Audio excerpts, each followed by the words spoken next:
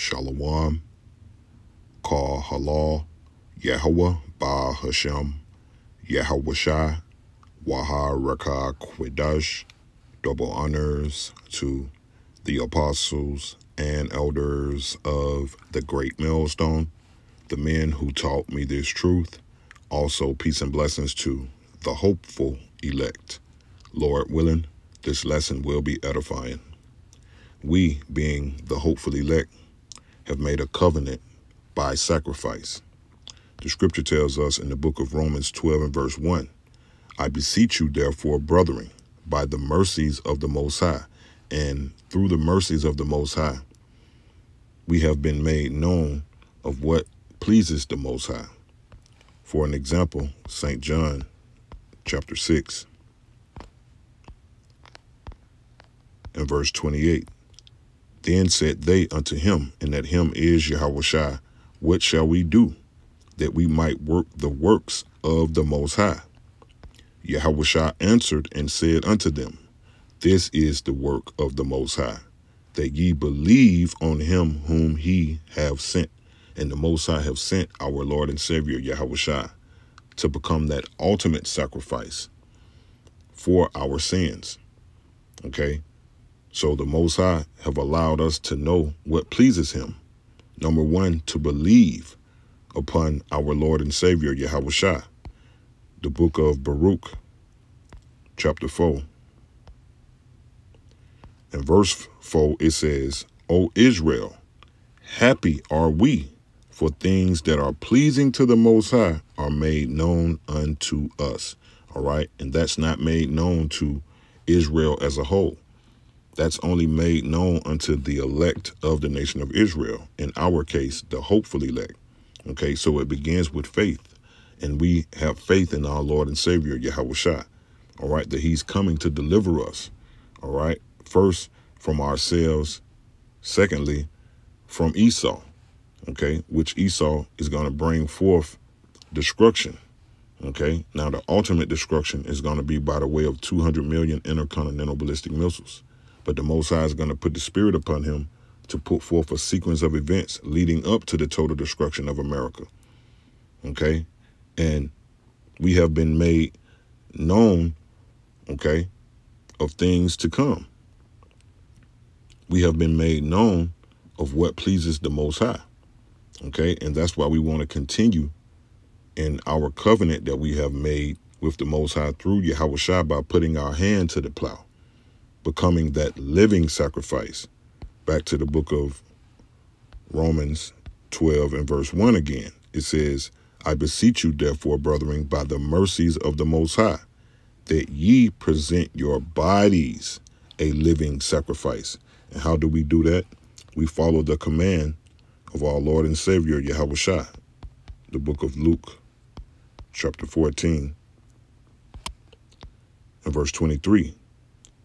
It says, and the Lord said unto the servant, go out into the highways and hedges, and compel them to come in, that my house may be filled. And that's the job of a prophet. All right. That's the job of a watchman. That's the job of a good shepherd.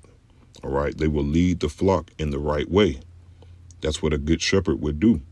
A good watchman would blow the warning trumpet when he see danger coming. All right. Now, let's look up this word compel, because that's what we were sent to do. The word compel, the pronunciation in the Strong's G. Strong's G 315, anakadzo. Anakadzo. It says, by force, threats. See that? By force, threats. Okay, so going back, since we got a clearer understanding of that word compel, St. Luke 14 and 23. And the Lord said unto the servant, and we would be the servants, go out into the highways and hedges.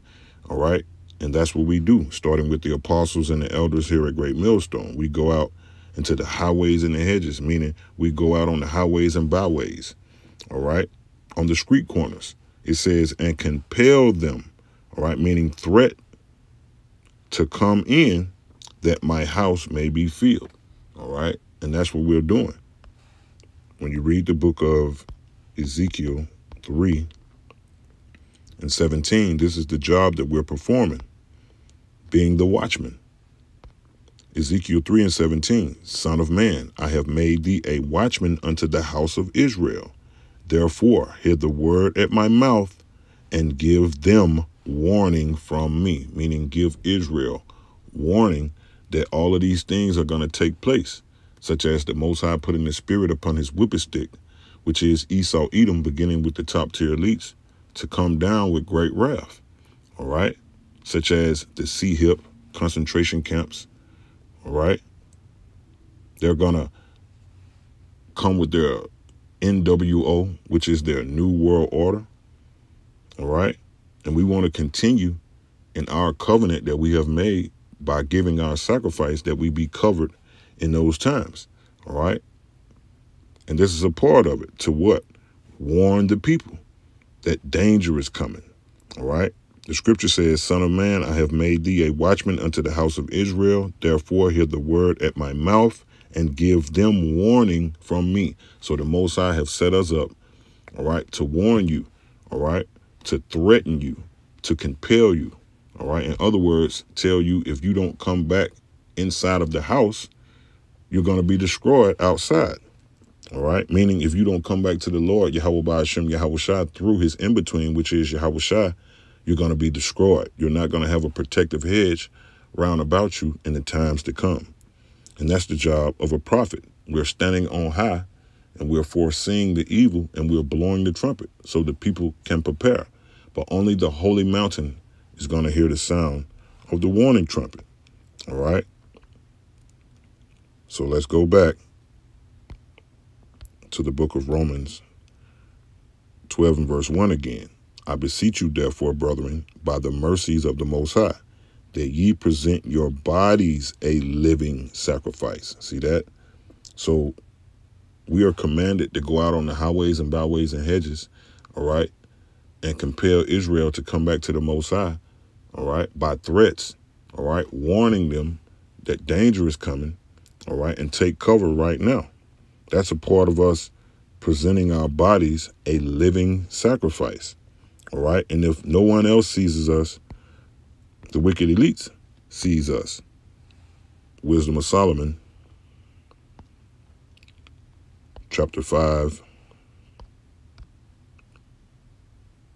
and verse 1, it says, then shall the righteous man, all right, those that are giving their bodies a living sacrifice, all right, keeping up their end of the bargain of the covenant.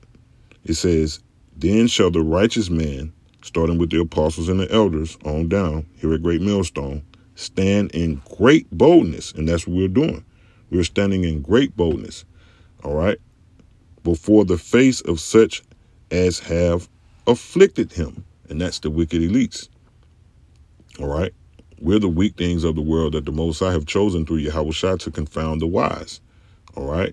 And the wise being the wicked elites. And we're standing in great boldness, all right, in their faces and telling them that their system is going down. And we are going to be the next rulers, and they are going into hardcore bondage. And one day, all right, they're going to be done away with, meaning the cancer is going to be rid out of the body. Okay, the earth being the body and the wicked elites being the cancer. Okay, it says, then shall the righteous man stand in great boldness before the face of such as have afflicted him.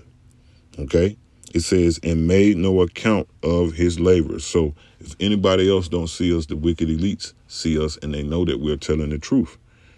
Okay, that's a part of us giving our bodies as a living sacrifice upon this huge altar, which is America.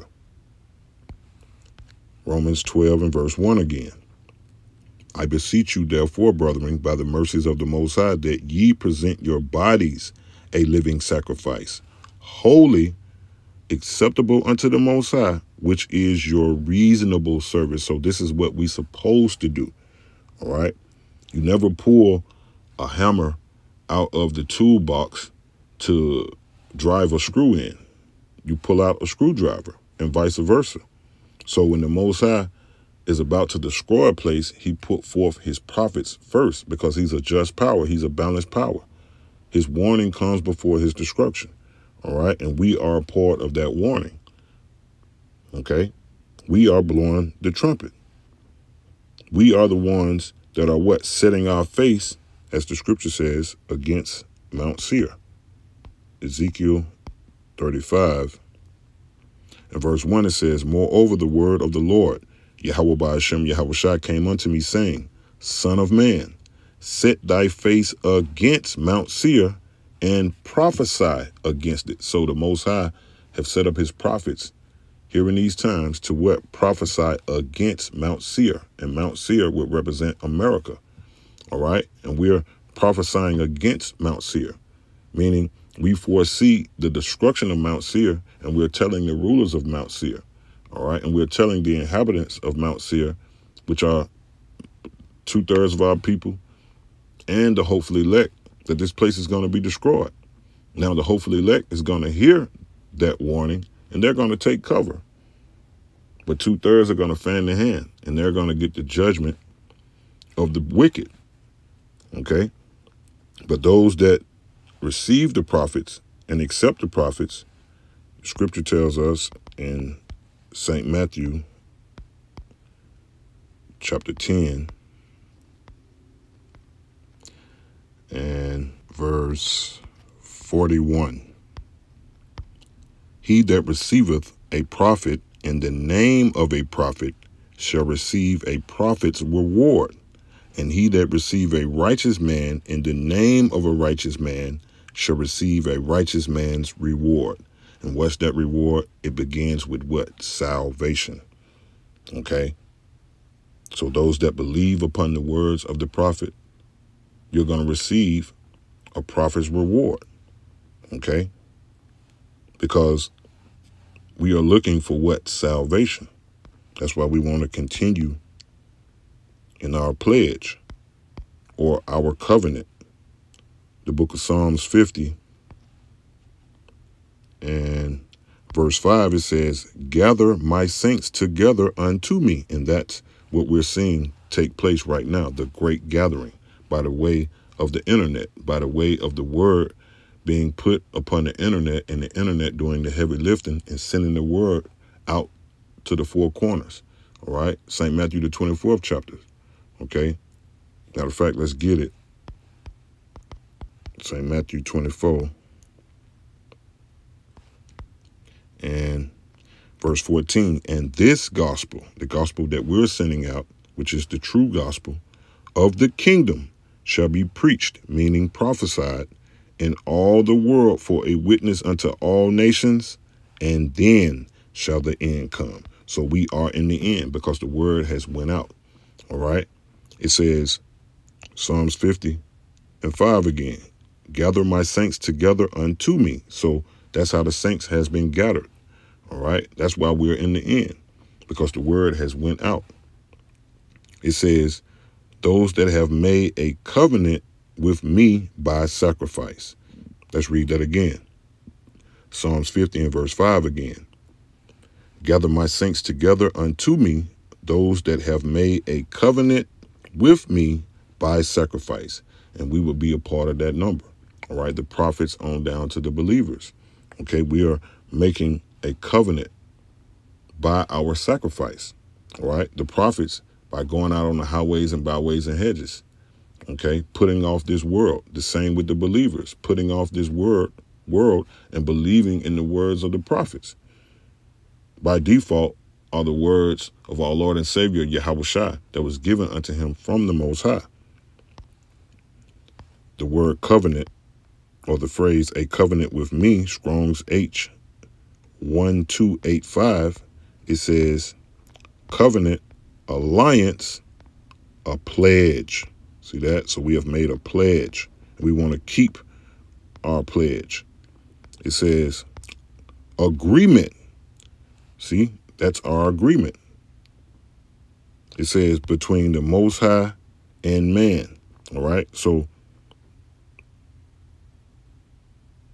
through our Lord and Savior, Yahushua, we have made a pledge. when we put our hand to the plow, all right? When we put our first garment on, went out for the first time, read our first precept, okay?